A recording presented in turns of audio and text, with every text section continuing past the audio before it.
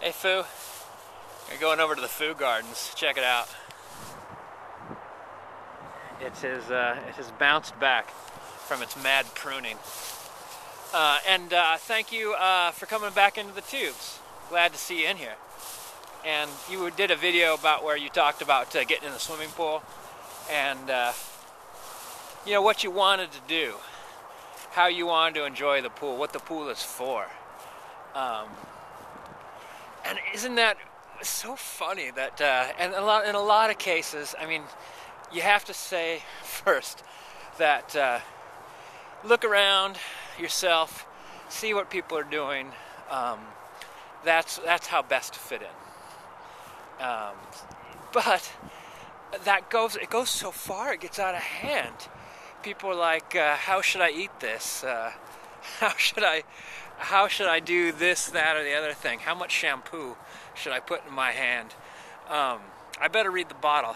You know, I'm not anti-directions. I'm just like saying that, like, we should be like, the whole idea that only one person perhaps was in that pool, just kind of going free form. I'm just going to enjoy thrashing about in this pool.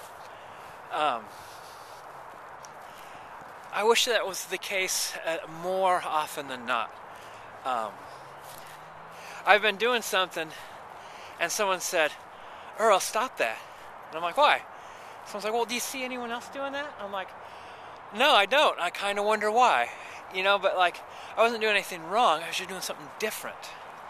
And, for instance, I'll give you a good example, though not from me personally. There was a band that was doing a live broadcast. And it was like a local thing on a local station. And a bunch of people dressed up like pirates. And every time the band stopped playing, and they'd be like, "Oh, now we're going to play," you know, they'd announce a song. In that pause, all the pirates would shout out, "Dance, pirates!" And they gave themselves like official IDs and stuff like that. And people didn't like that. They shouted "Dance, pirates" into silence. But it was just so different than what you expected that people got upset about it. And they weren't doing anything wrong. They're dance pirates. Look at the garden.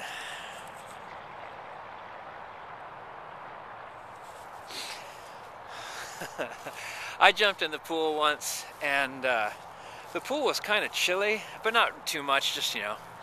And I thought it would be fun to see if I couldn't make myself, like, sweat in the pool water. And so I just started thrashing around. You know, just like, you know, like a Jaws attack. Like it was a shark attack. I did shark attack for as long as I possibly could. And then I was hot and getting exhausted, but I couldn't feel that sensation of sweating, not even in my scalp or anything like that. And not actually, even if I got out of the pool, once I dried my skin, suddenly I could tell I was sweating. It was just kind of weird. It was kind of weird to something that just kind of happens. You don't pay too much attention of it. Then you try to make it happen in a difficult environment. Like crying in the rain. All right, Foo, here's the garden. Welcome back to the tubes.